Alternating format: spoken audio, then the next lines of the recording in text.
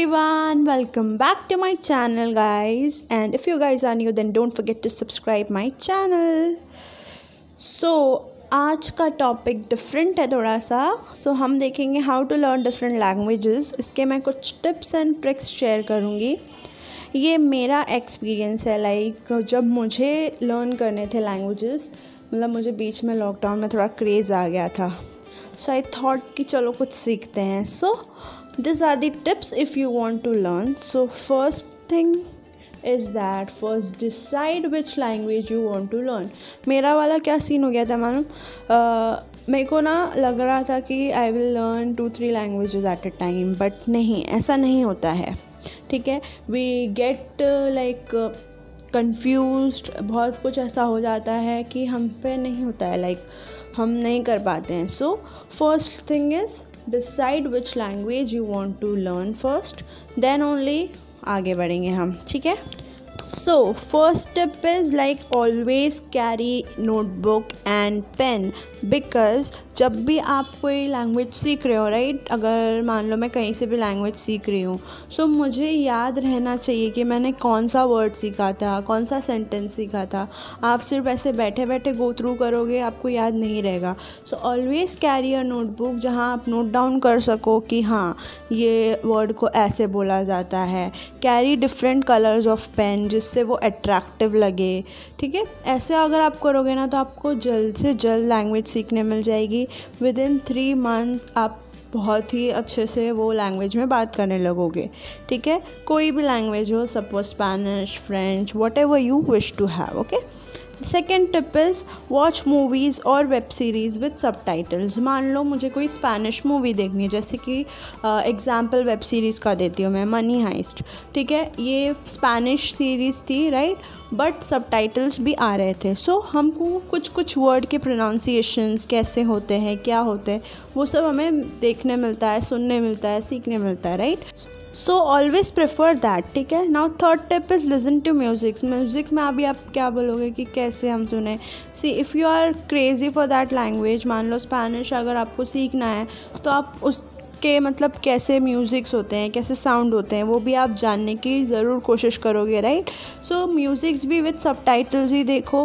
ठीक है, जिससे आपको कुछ कुछ वर्ड्स, जैसे म्यूज़िक अगर आपको याद होते हैं तो बहुत सारे वर्ड्स इकट्ठे में आपको याद होने लग जाते हैं. ठीक है.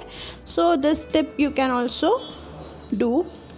Fourth tip is like search free courses on Google website. ठीक है, गूगल पे बहुत कुछ मिल जाता है. ठीक है, एंड अगर आपको सही में सीखना है, सो देर आर मैनी कोर्सेज जो गूगल दे रहा है. ठीक है, so you can check it out. आप ऐसे डाल दोगे ना फ्री कोर्सेज, विद सर्टिफिकेशन भी मिलते हैं, राइट गाइस. अगर आपको सर्टिफिकेट चाहिए तो आप ऐसे फ्री कोर्सेज पे अप्लाई कर सकते हो. 3 मंथ्स में आप मस्त सीख जाओगे अपनी language, and with certificate you will be certified. So yeah, this is the 4th tip. Now 5th tip is download free apps. Play store पे बहुत सारे फ्री ऐप्स दिए गए हैं गाइस. ठीक है, सो मैं आपको कुछ एग्जांपल्स देती हूँ. ठीक है, जो मैं यूज़ करती थी. ठीक है, so there you can search learn different languages. तो आपको ये डोलिंगो करके एक ऐप है जो फ्री ऐप है. ठीक है, इसमें आपको हर एक लैंग्वेज मिल जाएगी जो भी सीखना है. एंड प्लस ये ऐप का रिव्यू भी अच्छा है. ठीक है, एंड ऑब्वियसली फ्री ऐप है तो आप इस पर सीख सकते हो.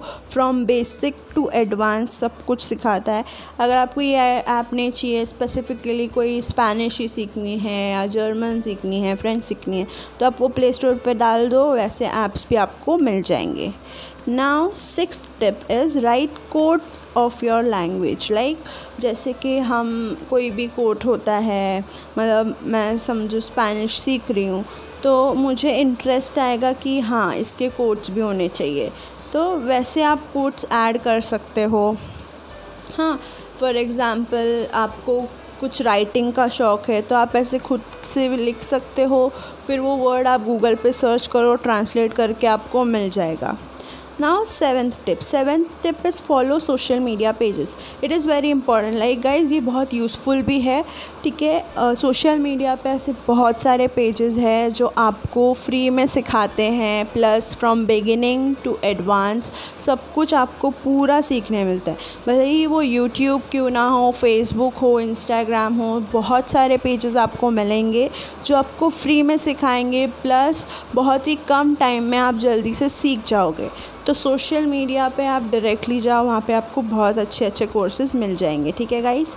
Tip number 8, prefer kids books मतलब जैसे कि जो बच्चों की बुक्स होती है, राइट. जैसे आप डायरेक्टली कोई चीज़ सीख रहे हो तो आप डायरेक्टली नॉवेल लेकर नहीं बैठ सकते उस लैंग्वेज का, राइट. सो बच्चों की बुक जहाँ पे वर्ड्स दिए जाते हैं, अल्फ़ाबेट्स दिए जाते हैं, न्यूमेरिक्स दिए जाते हैं. फ्रॉम बिगिनिंग स्टार्ट करो. डोंट जंप कि हाँ हाउ आर यू को क्या बोला जाता है, हेलो को, ये सब नहीं. From beginning to you have to start. ठीक है. सो जब आप बिगिनिंग से सीखोगे तब जाके you will be knowing that language. Now tip number 9, this is the last tip and very important tip. देखो, जब आप कोई लैंग्वेज सीख रहे हो तो उसका रिविज़न होना इज़ मोस्ट इम्पॉर्टेंट. तो आपके पास कोई ऐसा फ्रेंड या फैमिली या कोई होना चाहिए जिसके साथ आप कन्वर्सेट कर सको उस लैंग्वेज में. ठीक है. मैंने मान लो स्पेनिश सीख ली है, सीख के मैंने मेरे दिल में रख ली. सो मुझे वैसे लर्न नहीं होगा, मुझे कि कोई चाहिए बात करने के लिए, right. If I have someone then I will always get better and better in that language. Correct guys?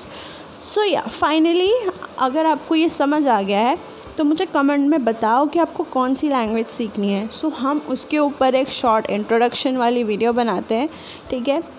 And we will do some activities related to that, सो ताकि आप भी सीख सको एंड मैं भी सीख सकूं. ठीक है.